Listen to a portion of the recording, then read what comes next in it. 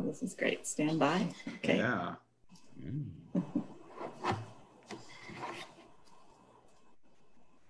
All right. I believe we're live. I'm getting a message from our producer, Catherine, that we're live. Thank you, everyone, for attending this special NaNoWriMo webcast. I'm Grant Faulkner. I'm Executive Director of National Novel Writing Month. And welcome to our special Double Up donation weekend. I want to thank everyone so much for your generosity. We are 2/3 of the way to our $150,000 goal for the weekend, which is tremendous. Thank you for clapping, Rachel. Yeah, and I'm always so touched by the generosity of the NaNoWriMo community. And, you know, $150,000, this is our biggest fundraising campaign of the year. It's super important. And it's super important because we are a tiny nonprofit and we're serving a world of writers. I mean, we have a staff of 10 and a $1.3 million budget, and we serve 500,000 people every year.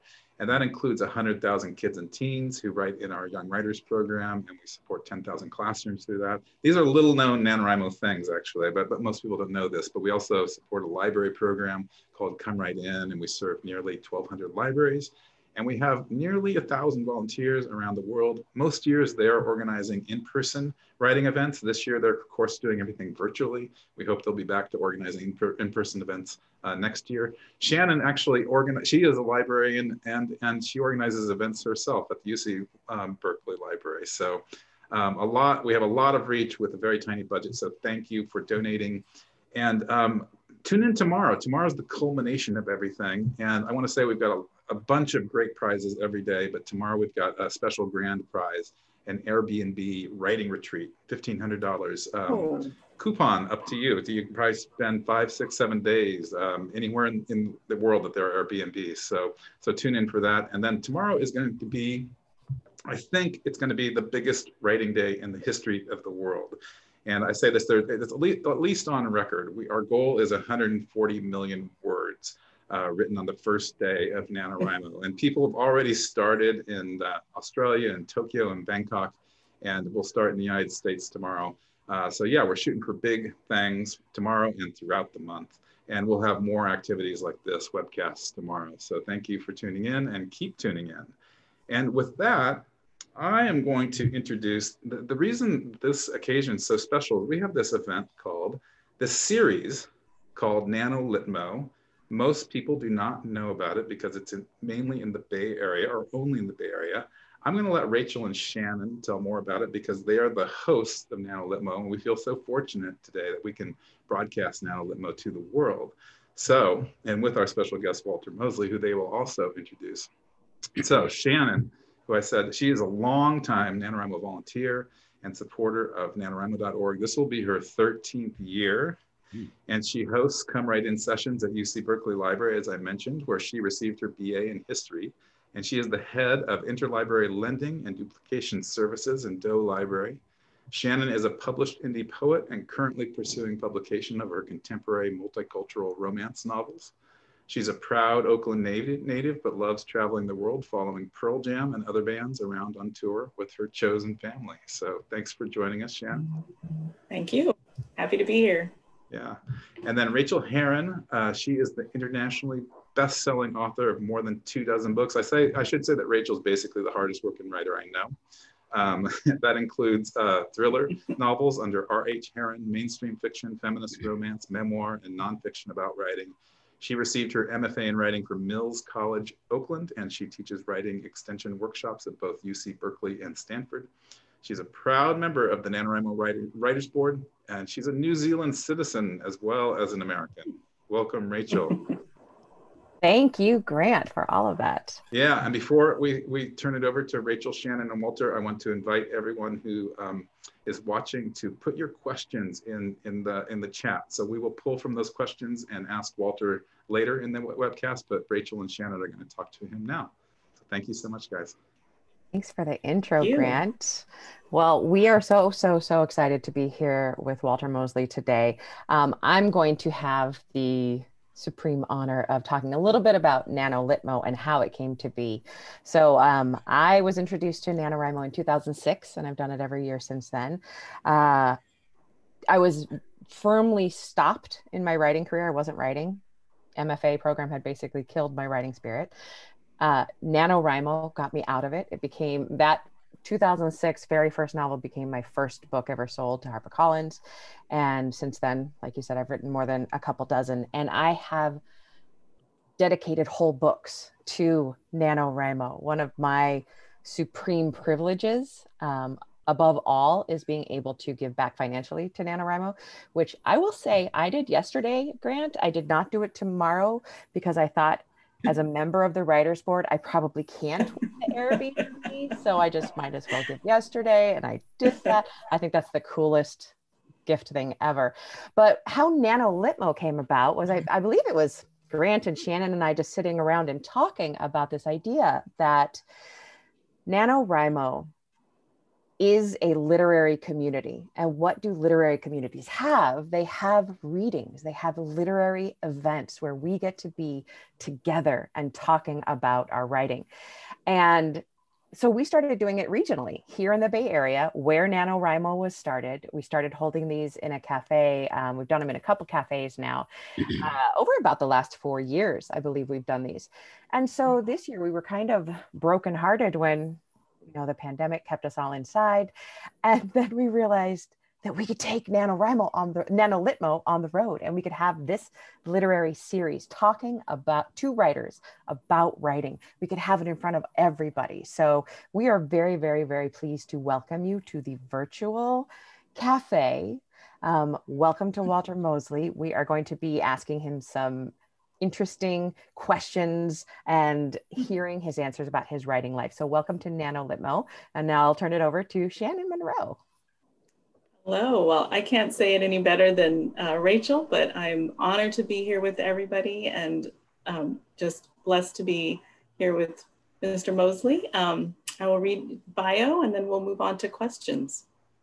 Walter Mosley is one of the most versatile and admired writers in America. He is the author of more than 60 critically acclaimed books that cover a wide range of ideas, genres, and forms, including fiction, political monographs, writing guides, including elements of fiction, a memoir in paintings, and a young adult novel called 47. His work has been translated into 25 languages.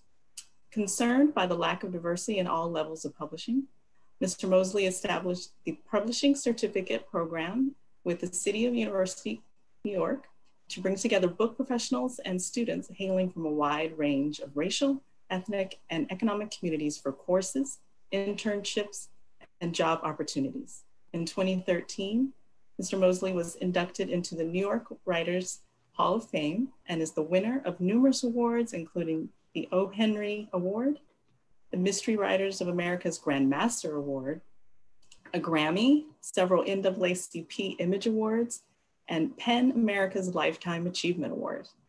In 2020, he was named the recipient of the Robert Kirsch Award for Lifetime Achievement from Los Angeles Times Festival of Books. Welcome, Mr. Mosley. Thank you so much for being here with us today. Thank you. It's great to be here.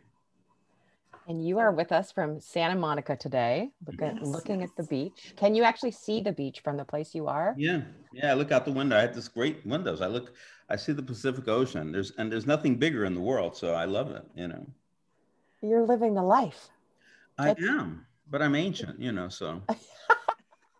That's not true. That's not true. Speaking about, so let's jump into these questions. We're going to throw a bunch of perhaps not rapid fire. Please take your time in answering those. We're going to have some simple ones like this first one I'm going to queue up, and then maybe some broader ones. But what brings you the most joy in writing now? What brings me the most joy in writing is what's always brought me the most joy in writing. I love writing. It's really great. I love doing it. I do it every morning, 3 hours a day. I sit down, I'm working, I'm writing something. I try to write on the same thing every day until that thing is finished. Sometimes that's not possible. I have to switch it around. But I just love writing. I got up this morning. I just wrote an article for the Nation magazine about how I think that the left, which is possibly winning the election, has their language is really off, and that, we need to include people because we all have the same problem. So I've been, trying to figure out that, I've won another award recently the Lifetime Achievement Medal for the National Book Awards for the contribution to literature. Congratulations. So wow, congratulations. And I've been trying to write that. And, you know, the hardest thing to write is the shortest things, right? I mean, poems are the hardest thing, right?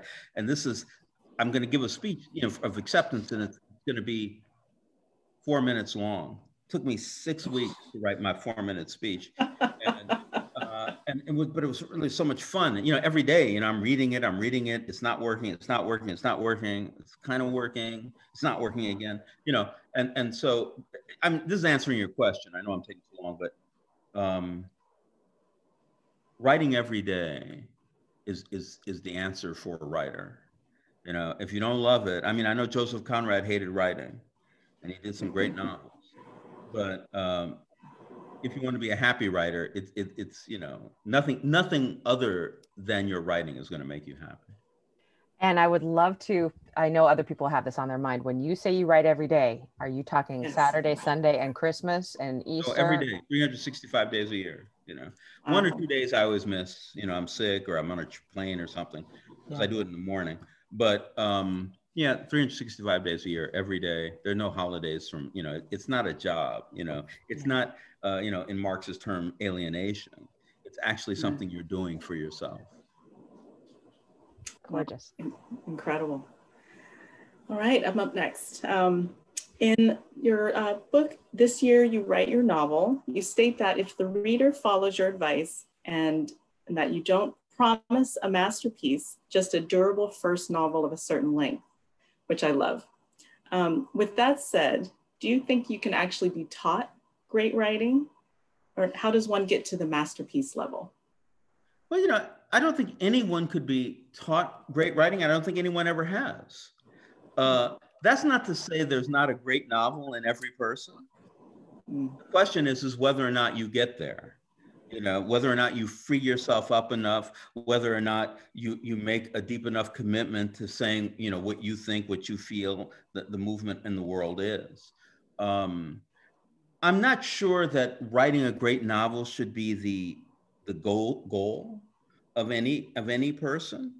I think that, you know, we're writing books, you know, and those books are part of a great dialogue, like that gigantic library behind you. That represents this fantastically large dialogue between millions of people today, but also past generations and also future generations.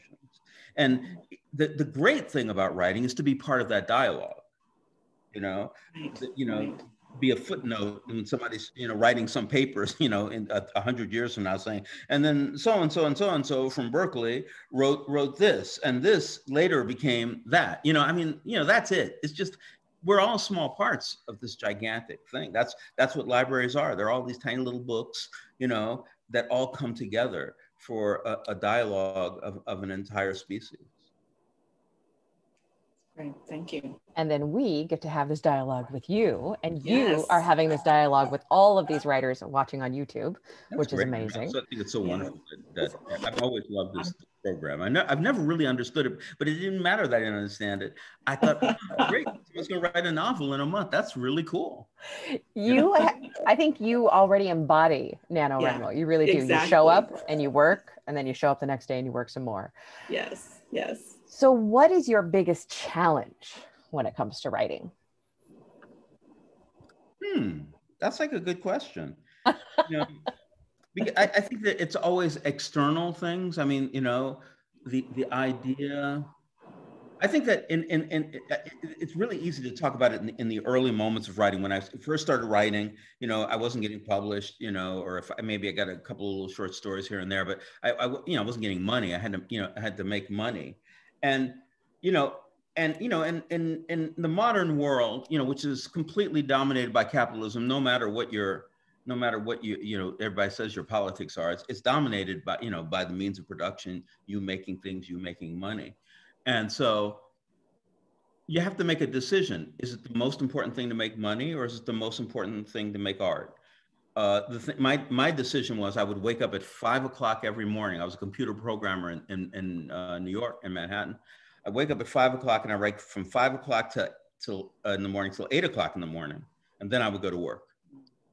that 3 hours in the morning, that was my life. And then the rest of the day was, was my living. And I think that, that's the hardest thing, when you have to give up how productive you might be in those later hours to make the work in the early hours. And I did. I said, I'm doing my best work from 5 to 8, and then I'm doing the rest of my work from 8 until 5. How long did you do both of those things? I don't know, maybe 4 or 5 years. I was, came to writing very late. It was like 34, 35, 34 maybe. And I was writing and, and going to work. And I studied writing. I took a class, a graduate class at City College, very much against the private universities and how much they charge students. But City College wasn't all that expensive, and I was going there, and it was so great because one of my teachers was Edna O'Brien, who I think is one of the greatest living writers in the English language. Wow. Great. Oh, you would write a short story. Edna would she would take it home and study it and make all these comparisons to these great writers. And then she would read it in that incredible Irish brogue of hers. And I would just sit there and go, oh my God. And one day I had written these 3 chapters of something. And Edna said, Walter, write a novel. Just like that. And I did. I went out. I didn't take a month. It took me 6 weeks, but I wrote a novel in 6 weeks. And later on, that novel was published. And wow. I was so, it was so moving to me. I mean, just to, to have that as my, I mean, the reason, to be in a writer's, workshop or a writer's room or work with other writers is because most people in America don't really care a lot about writing. They don't really know a lot about it. And so when you're with people who know about it, it's great. And, somebody like Edna, who I thought was, perfection, it was really wonderful. I can't even imagine her telling you to go write a novel. That's gorgeous. That's amazing. Isn't that wonderful? Yes. Oh yeah. What a great image.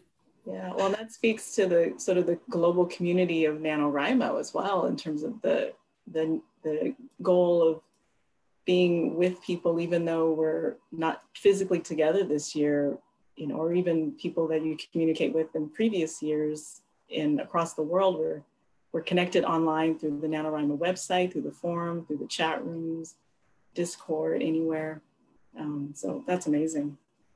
Well, I guess speaking of following up with what you just mentioned, can you share with us how you feel, or if you feel any difference between writing short versus writing longer stories? Well, I mean, when it comes to writing, E.M. Forster in his wonderful book, Aspects of the Novel, says a novel is 50,000 words, more or less, of spongy prose. And, it's so perfect because a novel, in my understanding, and I do write in many different forms, is the easiest form. Because, listen, if you have a character, a woman walks into a room and she's wearing a red dress, in a novel, it doesn't matter. It's a red dress. Okay, fine. That was your aesthetic for that line and that chapter at that moment. But if it's a short story, that red dress better mean something important to that story. If you mention it's red, it better mean something that it's red. And if it's a poem, it has to mean 8 different things. And if it's a play, it not only has to mean things in language, it also has to mean things of what you're seeing. And so, I mean, writing a novel, so I mean, writing another way to look at it is like a novel is like a mountain. And you might be far away from the mountain and looking at it, or a little closer, or climbing the mountain. It's your experiences of it are different, but it's this gigantic experience that's right there. A short story is like an island, but there's a mountain under that island, but you don't see it. You just see, so everything has to come together in that tiny little, plot of land, above the water. And so, yeah, I think that when you're writing a short story, it's a real challenge to make every word fit. It's like it's not so spongy, it's crystalline. And if you're going to write a poem, it's going to be diamond-like, And so, yeah. So, I mean, that's the answer to the question. from my part of the world. That is a beautiful answer. Now yes, incredible. Thinking about the mountains and the islands. Yes.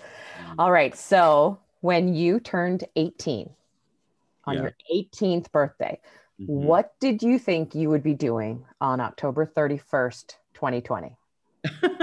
Now, I wasn't thinking about October. I was thinking about, I was in California, born in LA. I was thinking, wow, in a few weeks, I'll be able to hitchhike up the coast and be in Haight-Ashbury. That's what I was back then.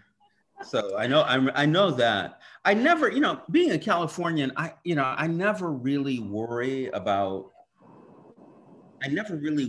where I'm going. When I studied writing so I could write. I was wanting to be able to write a short story, beginning, middle, and end.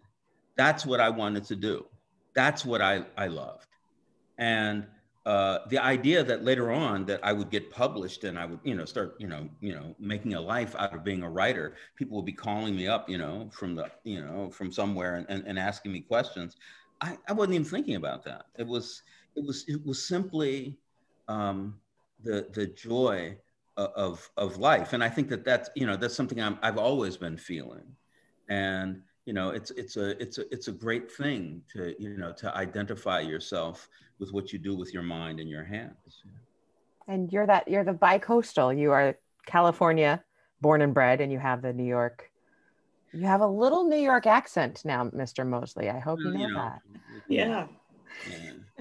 It's fantastic. Like, when I'm in New York, they say I have a little LA accent. But I moved to the East Coast a long time ago, and I've lived there. I've lived in New York for the last 35 years.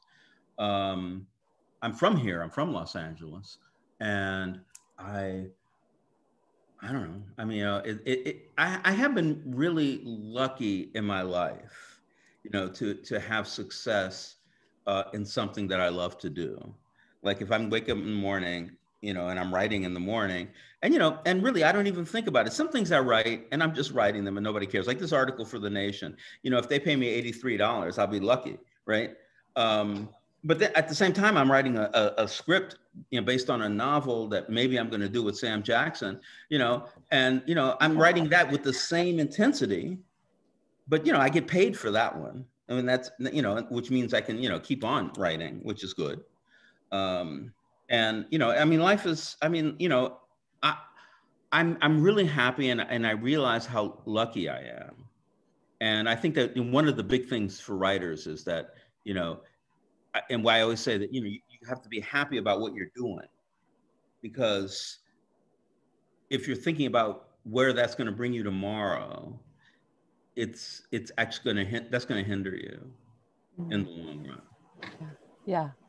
I would like to mention everybody listening, if you would like to put questions in the chat remind you can put questions in the chat, and we will be bringing those questions in a little while.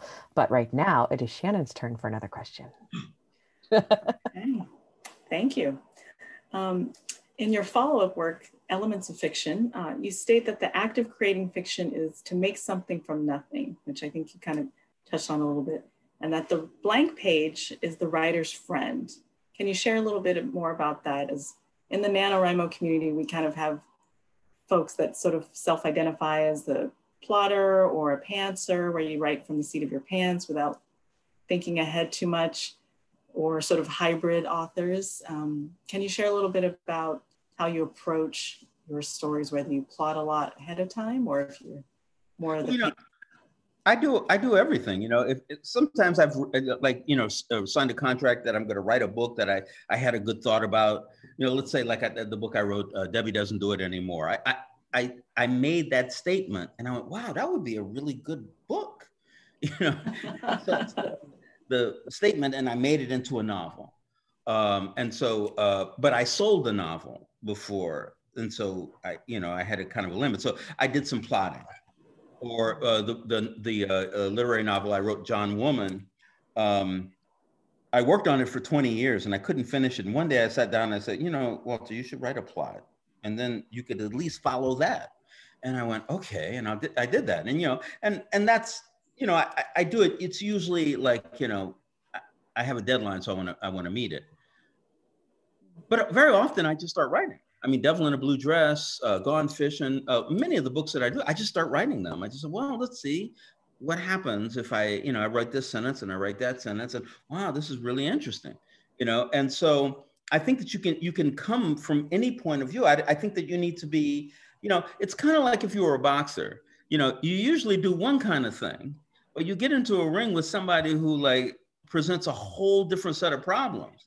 Well, you can't do what you usually do if you have a different set of problems in front of you. So you have to be able to, you know, to change and to feel it. You know, it's more like water than it is like stone, you know?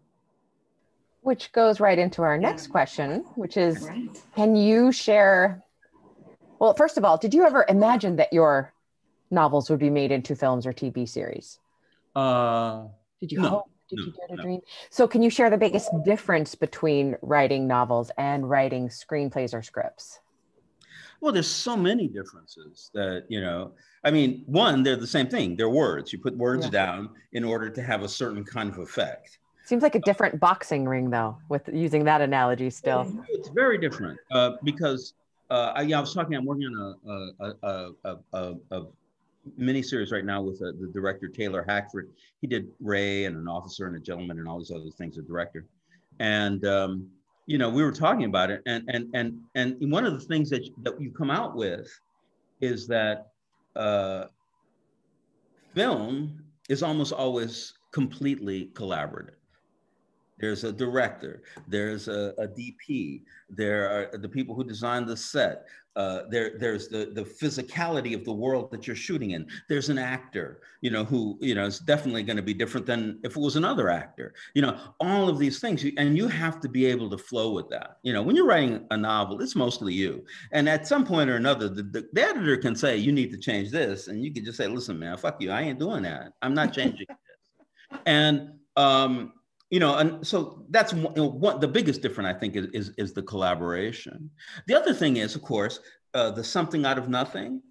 Something out of nothing means I have a piece of paper and a pencil, I'm writing my novel. That's how much it costs me. Whatever it costs me to get some paper and a pencil, that's how much the novel is going to cost me. Anything you're doing in film is going to cost millions of dollars.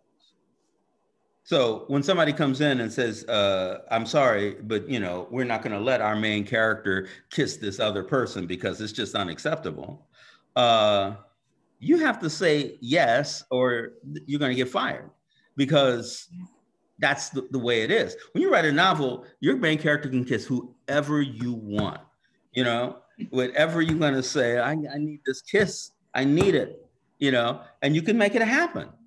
But in film, because it's collaborative and because it's so expensive, you have to make a decision based on other circumstances. And I mean, it's partially true in novels, but not nearly as much. Perfect. It's amazing. I know, I'm sure there are a lot of NaNoWriMo participants that are thinking about their books moving forward to film, or even doing screenplays during the Don't think about it. Don't think about it. Don't think about it.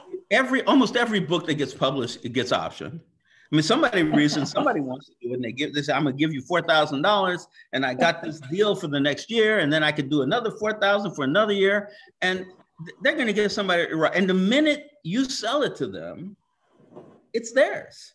It's no longer yours. It's theirs. And if all of a sudden, like I wrote this, you know, the Black detective, Easy Wrongs, they say, well, we like that, but couldn't he be a white detective? You know, I wouldn't like that. But once I sell it to them, you know, they're going to be able to do that. And so, you know, if you don't want to have the trouble, don't sell it to them. I know at some point, Sue Grafton, who used to be a TV writer, refused to sell her books to film because she didn't want anybody messing with her work, you know. Right. Well, speaking of Easy Rollins, and just the next question was about, like, what are your thoughts on the current, like, sort of diversity, own voices, Black Voices Matter movement in publishing right now? Do you think there's a change, a legitimate change happening in the publishing industry for Black heroes, Black protagonists, or Black writing community? I know I'm talking to the entire world, and maybe some other part of the world will enjoy this, you know. but you have to know that in this country is kind of awash with racism. And I'm not like talking about like, I'm saying, well, white people think all this. I don't even believe in the existence of white people, but even if I did, I wouldn't say they do. Everybody, kind of lives in racism here. We have identities, we have cultures, we have supposed races. People who don't get money from the government don't have to work with people they don't want to work with. And so if you're in publishing, you're kind of effete, you're kind of like, Ivy League, you're kind of this, you're kind of that. You hire your people. You're not going out there and the only reason that you would change it is because somebody, the Ta-Nehisi Coates writes a book that's going to sell 4 million copies. Well, you want some of that money, so you publish Ta-Nehisi Coates. Right now, a lot of people from a lot of different backgrounds and races are getting published because of that. At some point, the wave can change, and people might start thinking that if you seem racist, we're no longer going to do business with you. So that might impact people. But it's the bottom line that impacts business, not, them trying to be nice people. I write books, people buy those books. I have some power behind it. So people, they pay attention to me. But I know that the minute, I'm not selling books, that's it. They won't be paying attention to me. And I've had it happen. I mean, I know it like from experience. Thank you for speaking to it too. And thank you for the work that you do. Yes, absolutely. Within that. Just to go back, we've got about 2 more questions and then we're going to open it up to questions from the watchers, the people watching us.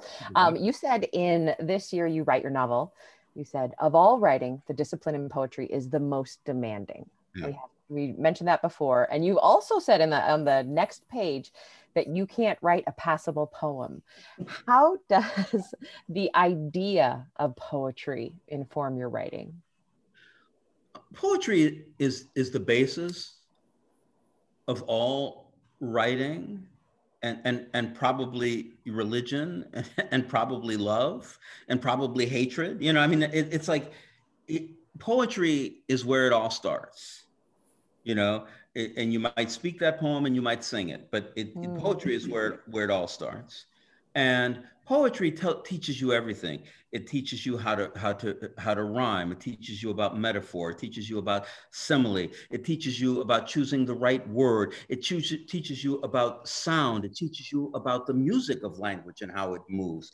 It teaches you about a word choice, a word when you repeat a word, when you make sure you don't repeat a word.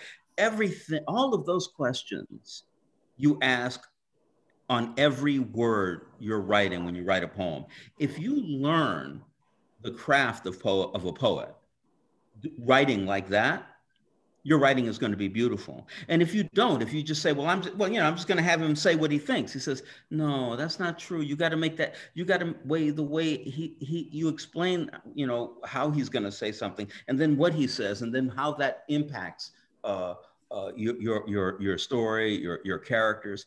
All of that has to be working in order for it to be as beautiful as it can be. And a lot of prose writers don't know that. They say, well, I'll just write it down. I said, no, you're not going to just write it down. You have to choose every word, which is why very often I read my novels out loud into a tape recorder, because I want to hear what it sounds like.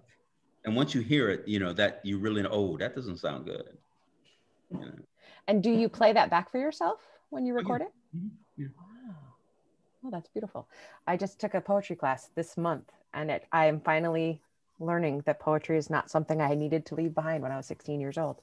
And I'm very glad to ask you that question. And Shannon, you don't be like a great poet either. I mean, you just have to understand what it is. Yeah.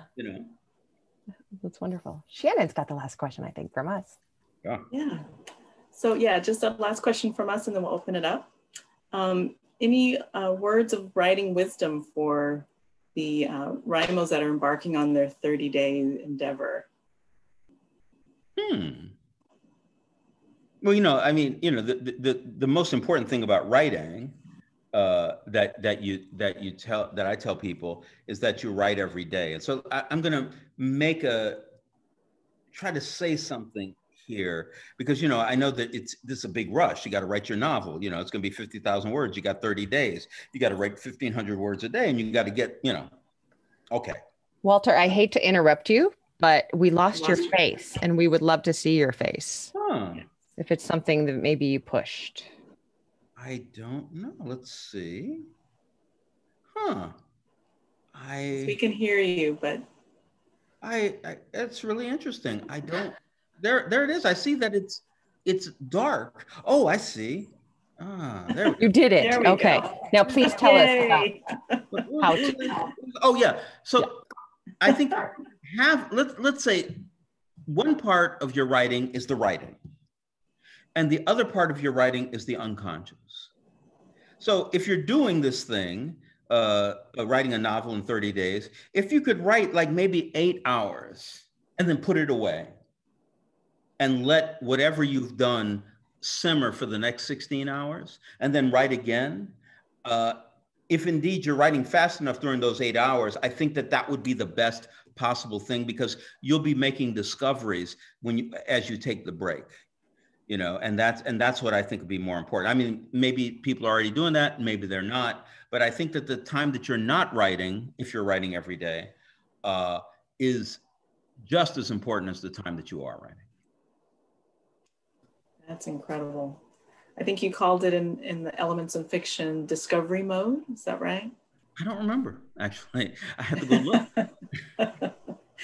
I think a lot of NaNoWriMo is the discovery mode, really grasping and holding on to the discovery mode. Thank you, Mr. Mosley, for answering our question. Thank you so much. Grant is going to come in here and throw some at you from the crowds. Yeah, I've been describing my first draft, rough draft for NaNoWriMo as the discovery draft of late. I think that re-characterizes it for me and really helps me in terms of the exploratory stuff. And man, Walter, if you want, you're the type of speaker that I could ask you a question and I feel totally comfortable if you take a half an hour answering it. So just go. But we've got a great, wonderful questions from the attendees, the watchers. Lanice B, and this is a big question. What advice do you have for new writers seeking to find their own voice, the ever elusive voice? That's a good one. Well, I mean, that's a very difficult question. I deal with it in depth in Elements of Fiction. Elements of Fiction. But I think the thing that will make or break you as a writer is if you can edit your own work. Now, editing seems a very kind of structural thing, but I think that also if you can listen to what you've said, if you can come back at your writing in different ways, like the one suggestion I made is, recording what you've written and then listening to it. It might be reading it out loud to other people who, you have different kind of relationships with, like even, like there's some people, if you read something out loud to them, what they're thinking while you're reading it. But you wouldn't have thought of it unless you were reading it to them. I think that it's not an easy thing to do, but one of the things is that if discovering your voice is a long process, and you can write 2 or 3 novels or 4 or 5 novels and still not be all the way to understanding what your voice is. So get as far as you can, try as hard as you can, read as closely as you can, but don't put any pressure on yourself to get to any particular goals until you get there. Yeah, I feel like I'm always looking for my voice, and I've been writing for decades. Oh, your voice changes. Yeah, your voice changes. Your voice changes over time. But, I find, and this is really interesting to me, that, my first novel that was published, Devil in a Blue Dress,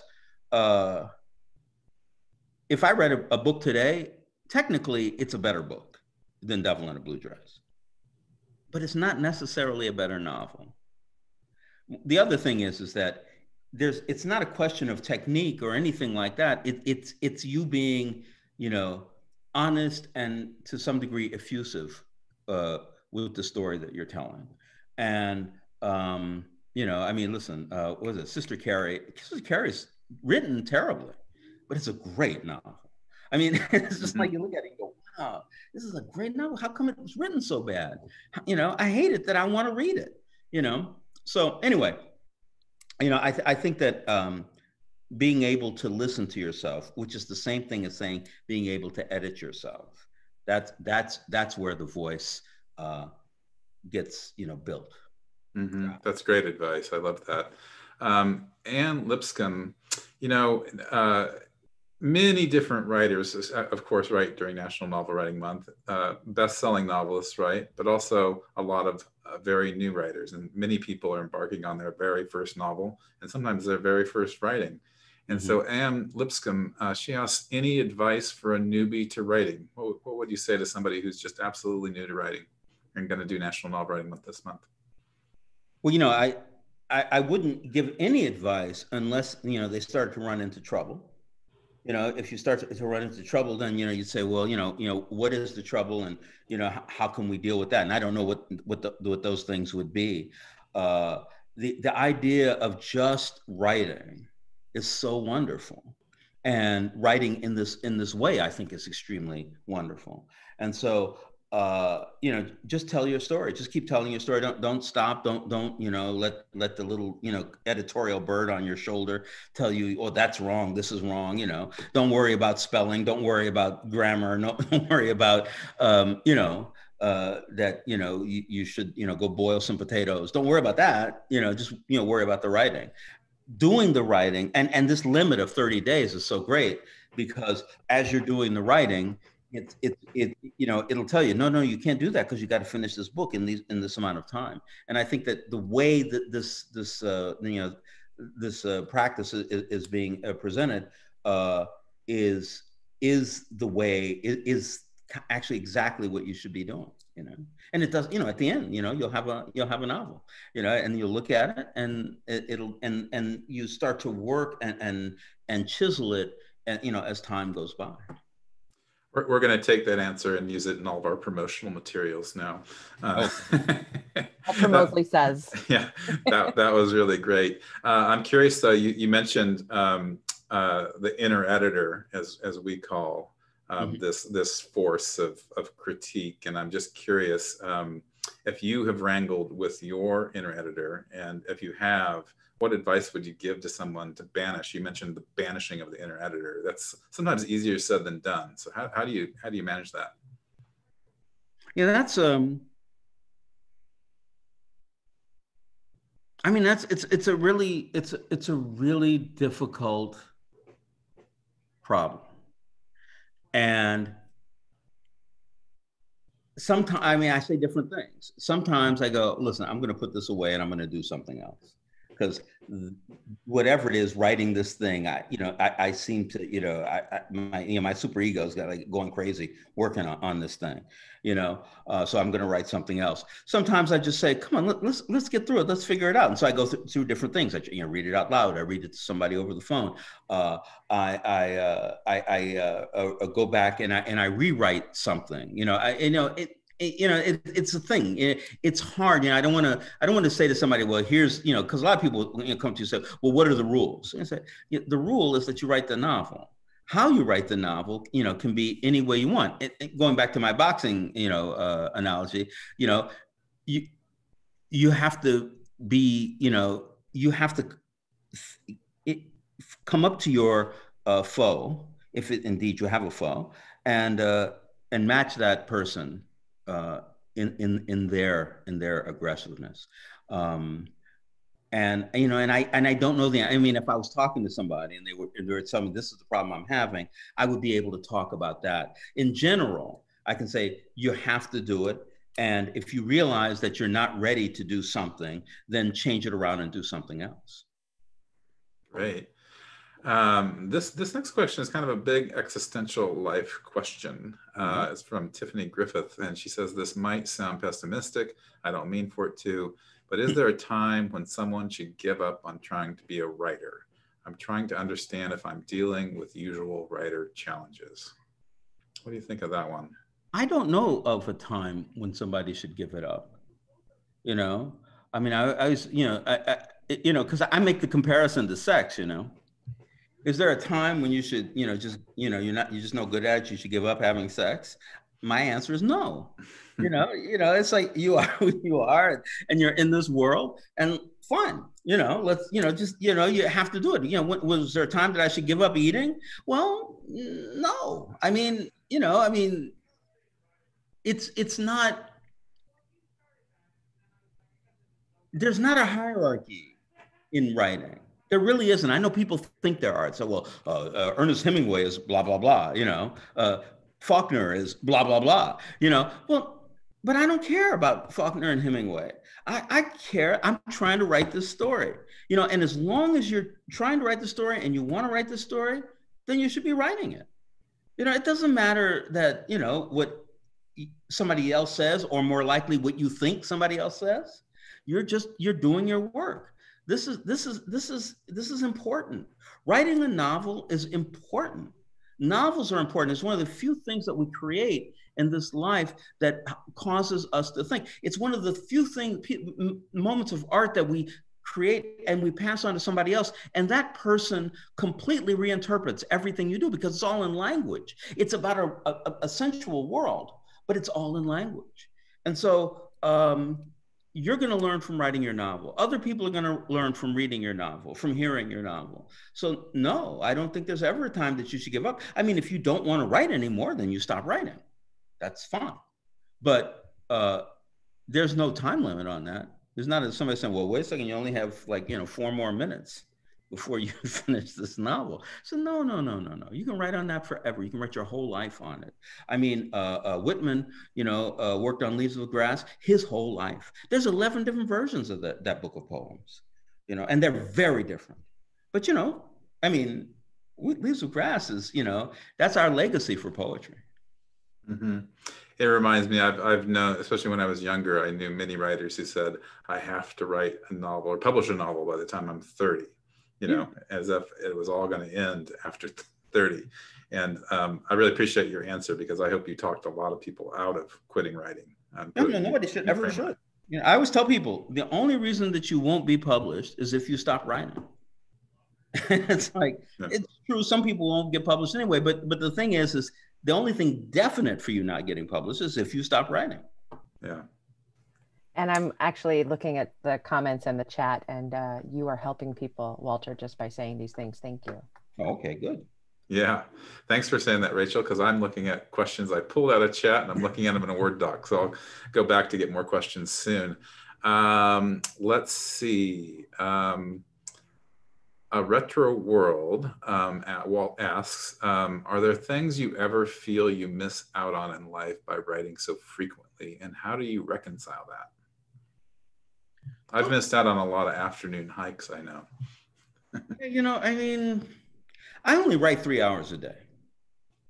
So, I mean, how much could that take out of my life? It's like, I don't really feel that I'm being limited by that. I know there's a lot of writers who say they write 12 hours a day, 7 days a week.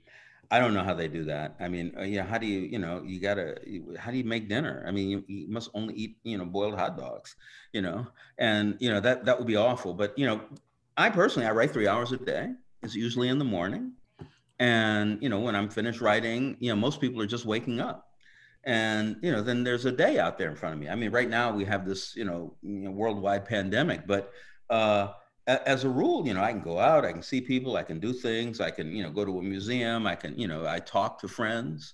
No, I don't think that, I think that writing every day, it's like, we live in an odd, techno culture where there, it's broken up on the capitalism where, you have to write, but, work, but in that work, you're giving away your labor, and and life, becomes smaller and smaller. But I look at it much more as, in a so-called primitive culture where everybody, they have a job, they do that job every day, whether you're taking care of the crops or you're fishing or you're taking care of children or you're, standing, I saw this one thing, where these people were like scarecrows, but they were living people. So they just stood on this platform. And if animals came, they threw rocks at the animal to make them go away. We all have a job and we're doing it. And that doing is making us and our world a better place. So yeah, that's the way I feel about it. Yeah. Yeah. Writing doesn't take away from life. It actually adds to life. Exactly. That's how you reconcile it. Yeah. I have a question here. A lot of times NaNoWriMo writers, they love the rough drafting process. They're galvanized by the month. And then the question is, how does one revise this big discovery draft? Perhaps it's a messy.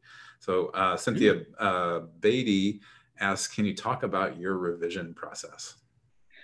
Yeah, I'll talk about it in a way, but in a way that I answer another questions. People often ask me, when do I know that the novel is finished? And I said, well, I read a rough draft, and then I read through it, and I see what I find things that I was trying to do that I didn't know, and I keep working at it and changing things and making things work.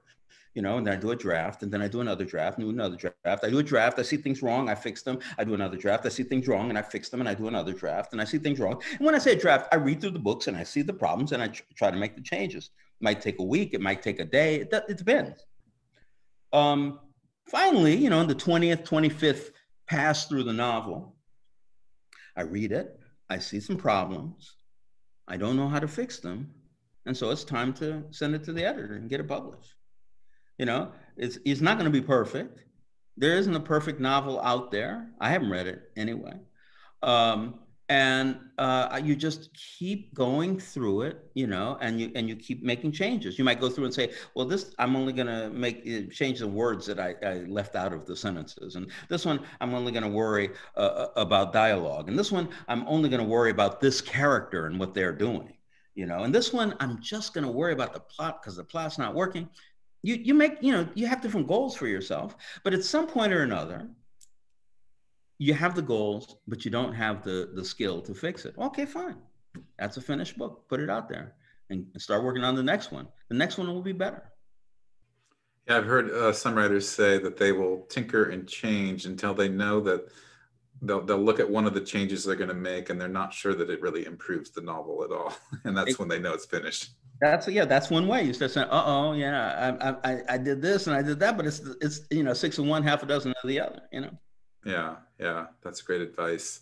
Rob Wynn Anderson, you mentioned that you work on different projects. You obviously write in different forums.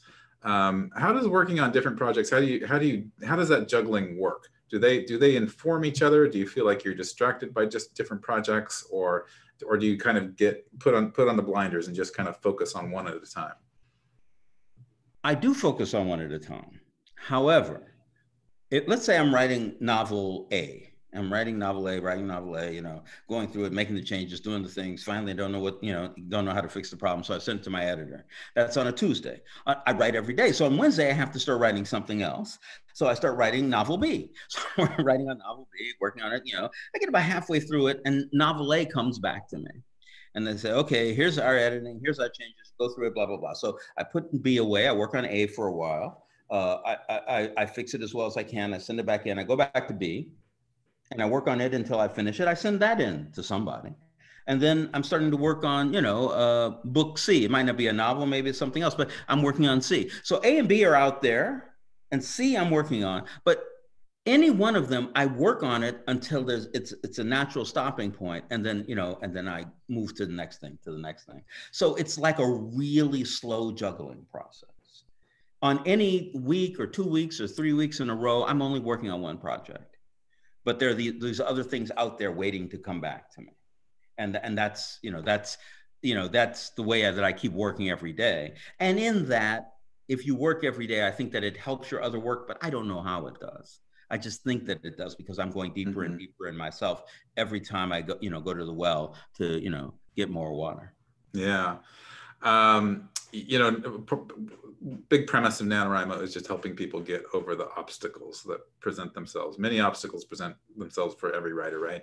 One of the most frequently cited is writer's block. And I find that a lot of writers don't really believe in writer's block. So I'm curious, do you believe in it? It doesn't sound like you have it in any way, but do you believe in it? And if you believe in it, how would you advise someone to get over it? All right. To begin with, it's not an it. Like writer's block could be anything from psychosis to the fact that you don't get enough vitamin B12. You know what I mean? It's like the idea could be a mild psychological thing, like some kind of issue you have with your mother, and you're writing about that issue, but you haven't connected it to your mother. You know what I mean? It could be that. It could just be the fact that, that you're nervous about something, or that you're tired, or that you're working too hard on something else. Or it could be that you actually need to be in therapy, or you need to be, you have to have some kind of, a chemical ingestion in order to calm you down and allow you to think. Every experience of writer's block, I think, is unique. And you have, therefore I can't sit and try to say, okay, here's the answer. If somebody is, I had a friend, a very good, well-known poet, and she was talking to me saying she couldn't write a series of poems because they were about her daughters. And she didn't think it was fair to be writing these poems about her daughters. And I said, are you sending them out to get published? And she goes, no. I said, well, do they know the password to your computer? And she said, no. And I said, so you could just write them. It doesn't matter. When you get to the end, you can decide whether you're going to publish it or not, And she went, oh, right. That's what I tell people. And I go, uh-huh. And she went back and wrote the poems, So she was experiencing a kind of writer's block. And there was an answer. And then she went ahead and wrote the poems, But if like I said, if it's some more a very kind of deep a psychological problem, I wouldn't come to somebody who's really extremely neurotic and not able to do a certain thing, and I wouldn't say, oh, well, there's no such thing as that. You're just making that up. I wouldn't say it because I don't know. I'm going to ask one more question from our community. And then I'm going to ask each of you, just to prepare you, can you give, we'll finish with everybody giving your best tip, your best advice for people as they set out to write novels tomorrow, unless they're in Australia. So this one's for you, Walter, from Paulette Livers. You write both mystery and literary fiction. Is there a difference in your approach formally or structurally for each? When I write in different genres, I like to pay attention to the genre. So if I'm writing writing a science fiction book, if I'm writing a mystery novel, if I'm writing an erotic novel, there's certain kinds of things that I kind of have to do. It's really clear with mysteries, because mystery, you got to address the plot every second or third page. So you're addressing the plot. But beyond that, there's no difference. It's you're writing about character, you're writing about place, you're writing about language. There's a lot of things that people don't know, is that you're writing about language. The people are learning from the way things are said, either in the prose part or the dialogue part, and so that's the thing that's how I see it, that there's no difference. Except in some technical moments. So you're writing a romance, somebody better be in love. It's like, if I wrote a whole romance and nobody's in love, then I've actually failed, at my project. Great, that's a good advice. And I'm going to go around the room here, starting with Rachel. What is your best advice for writers as they set out on a month of literary abandon? My best advice is to write what excites you. And this is purely from my own standpoint, that I always get to points where I'm bored. And you know what? If I'm bored, I just stop writing. You don't have to finish that scene. Pick up the next thing that is fascinating, and you will figure out the connections later. Just proceed with Wild Abandon. Wild Abandon. All right. Shannon, you're up next. Oh dear. Pearl Jam playlist. Well, that was actually one thing I had written down earlier as Mr. Mosley was talking about his process was definitely start with a soundtrack. Get your Excel spreadsheet or your Google Doc or Google spreadsheet and make a soundtrack for your story. Music definitely inspires me, so find something that will help you envision your scenes maybe. Another practical thing I learned was to end up getting to 50K was to just don't worry about any kind of, like Mr. Mosley was saying, grammar or spelling or anything, just write. And then also if you get stuck, as a lot of Wrimos do, halfway through the month and you're worried that you'll never make it to 50, is maybe start with a different character and make them the main character and just follow that path and see what happens. That's just great advice. And run wild. Yeah, run wild. What about you, Grant? Oh gosh, and I hadn't thought about it here. You know, I think I'm going to give a little bit of what you both said. I think what happens to a lot of NaNoWriMo writers is that they're really excited at the beginning, and that first week everything's going great, and it's the second and the third week where your novel gets tough. Your energy for your idea, your enthusiasm can run out when you start to hit the wall a little bit. And I think too many people give up at that moment. You know, obstacles are usually invitations to go deeper and to find new parts of your story. And if you'll just hang in there, take a walk, you know, take a break, come back, but keep exploring your story. I think, and keep that notion of being playful with your story and exploring it and not putting too much pressure on yourself. You know, just getting the words on the page, and also sometimes people, when they fall behind their word count targets, they think they can't catch up, and so they just quit. You know, and the premises of this month is to make creativity a priority and to write. And I've seen so many people make these crazy comebacks, you know, just because they kept writing, you know, and they might write 20,000 words in the last week or 30,000 words to catch up and make it to 50,000 words, or they might just write 25,000 words, and that's great too, you know. So celebrate yourself. I mean, 25,000 words is a huge amount to write in a month. I like this. I tell this story often. I've had so many people apologize to me for only writing 10,000 words in November, and I like to stop and do the math and say that's 120,000 words a year. Though that's two pretty good novels right there. So that's a lot to celebrate. So just keep writing, really.